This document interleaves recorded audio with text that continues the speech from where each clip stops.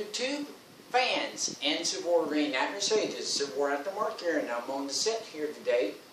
And in this video, I'm going to tell you about the difference between this bugler and this trumpet that you see here. And plus two, I'm going to show you a difference between this in a minute.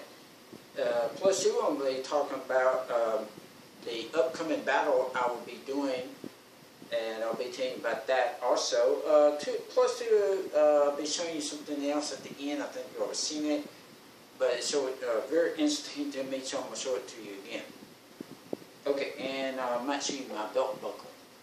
Let me get started. Now, let me show you this trumpet. Now, this is a very interesting instrument, isn't it? Long trumpet, kind of made of brass. But you notice the valves up here in this ring up here? Now look at the mouthpiece. Now 150 years ago they had trumpets similar to this one. Let me show you in a book. Now what I want you viewers and Civil War reenactors to do is keep your eyes on these valves up here in this ring right here. Let me tell you why. Look at it in this book. Alright, now this is a book. Alright, you see the difference? Look at the difference. You see the difference with the mouthpiece? Look at that mouthpiece on that trumpet. Okay? Alright, the difference between this and that. You know what the difference is? 150 years ago, this is what this trumpet looked like. And this is what the trumpet looked like today. Now you can't go to a store and buy a trumpet like this. Alright? This probably is from 150 years ago during the Civil War. And look at the valves. The valves are right here, and here the valves right there. Okay? Now these this mouthpiece is right up here. Okay, and this kind of wraps around right onto the horn part itself. This one is like a long tube, like right there. Alright, and that's where the mouthpiece is. But this mouthpiece goes right on this long tube. Okay? And that's the difference between this. But that's a very interesting piece of trumpet, what you're looking at right there. This is from the Civil War era. And let me get you a little bit of history there. A trumpet back then, during the Civil War days, 150 years ago, they probably played the trumpet at the ball type dances, like soldiers, soldiers who wouldn't go into battle that day, or I don't think they had played a trumpet like this in the campgrounds. In ballroom type, bar type dances, their sweethearts, whatever, and they would go there, maybe in a barn, maybe, and they would dance, and you would hear trumpets like this being played, and that's the only thing. I think that's how they would do. Now let's look at the bugler. The bugler is a very interesting piece too. Now this is made of copper. Now this trumpet right here is not made of copper, it's made of brass. See it? Now look at the mouthpiece. Okay, now I have that same book. I'm going to show you again in the same book on another view of it. And I'll show you that to you in just a minute. Sorry about it. Okay, see these tassels? I love these tassels, don't y'all? Very cool looking. Okay, and this is CSA. Now CSA stands for Confederacies. Now the only thing they would use this for back then, and they use it in reenactments, is to sound the attack.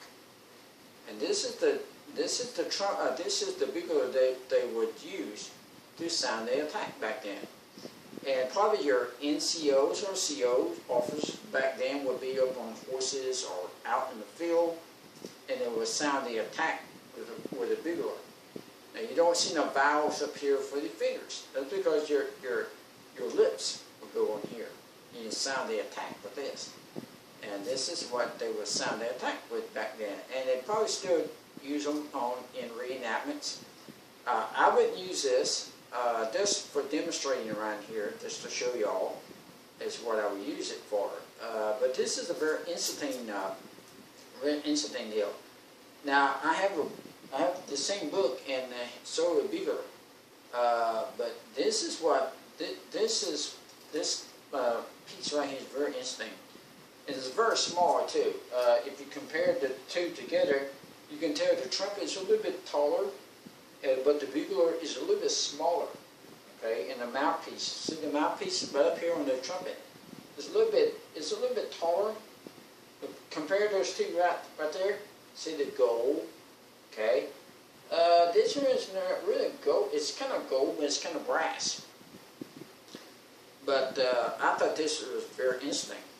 Okay, now I'm going to show you. Now look at the tassels right here. Okay, let's see if I can get this book here. All right. Okay, you see I'm going to have to hold it up like this so y'all can see it. You see the bugler in this book, all right? You see the tassels? See the tassels is the same thing like right there. Now this is what they would sound the attack with. This is like a reproduction, but right here, this is kind of like what they used back then 150 years ago. They would use one just like this in the sound the attack. You will not see them probably at the ball type dances playing this. They use trumpets, like the one I showed you on the other side. So they use trumpets, but they use this to sound the attack. And the mouthpiece is just like this one right here. And see the black tassel, the tassels that are coming right down here. Okay, let me show you if I can. Whoa. See the tassels like right there. And it's a very cool looking instrument.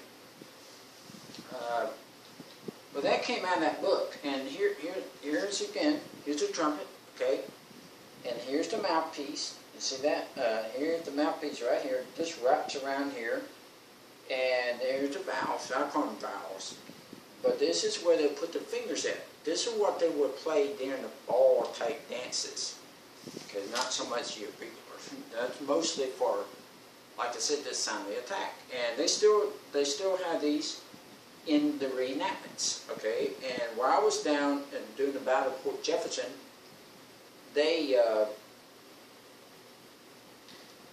I heard one of these go off, and they're very loud, but I wouldn't use it, just, like I said, just to demonstrate. Now, I'm going to show you my belt buckle again. This is my belt buckle. It says CS on it. Can you see that on camera? Good. It says CS on it. And this is supposed to go on my belt. Now, I don't know if I'm going to put this on my belt when I go and do the reenactment in the Dallas, Texas area. And that battle is November the 15th. And I want to show this to y'all again. And this is, I really like this a lot. And you've probably seen that one of my videos already. But this is so neat. I'm going to show it to y'all again. I'm going to bring it to the camera so y'all can see it. It's this right there. I want y'all to see this again. Okay? Alright. I want to see if I can, well, let's see. I'm going to pour it back to us. Can y'all see that on camera? Okay. Okay. See, it says YouTube star. That's me. Okay.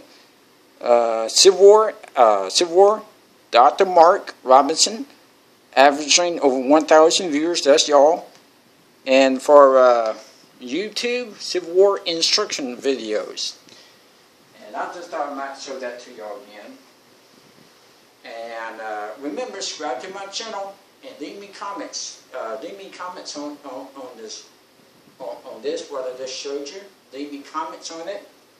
Subscribe to my channel, and I'll upload this to YouTube. Till then, I'll see you next time. Bye.